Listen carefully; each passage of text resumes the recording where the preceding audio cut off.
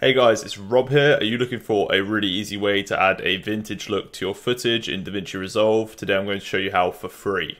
So we're going to come to the site ineedeffects.com, and this is where we're going to get the overlay that we're going to use. Now, like I said, this is for the free version. If you have the studio, it's so much easier. You can just add the effect straight in, but for the free version, we need separate footage that we can use. So come to ineedeffects.com. We're going to click search, and then you can search something like grain, for example. And now you'll get a bunch of different effects, and we're going to be adding these over the top of our footage. So choose one that you think will suit your video and the style that you're going for.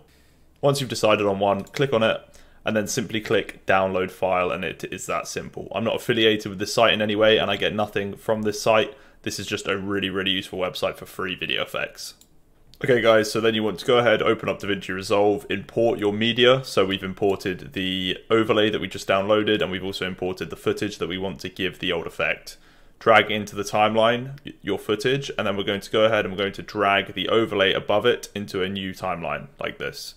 You can also right click just here and click add track if you'd like to do that instead.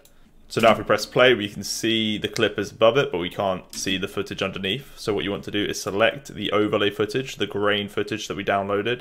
Then we're going to come up to the right to the video tab, scroll down until you see composite. Make sure you enable this box. Then we're going to click where it says normal, and we're going to scroll down to where it says overlay. Now if we press play, you can see there is an old film effect added over the top.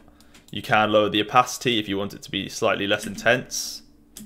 You can also play around with the modes. So even though we used overlay, you can see if we go through, there are different modes, and they might suit your footage better depending on what you're looking for. So just have a play around, as I always recommend. So there you go guys, that's a simple way to add an old vintage look to your videos in Davinci Resolve, and I hope this was helpful. I'll catch you again very soon.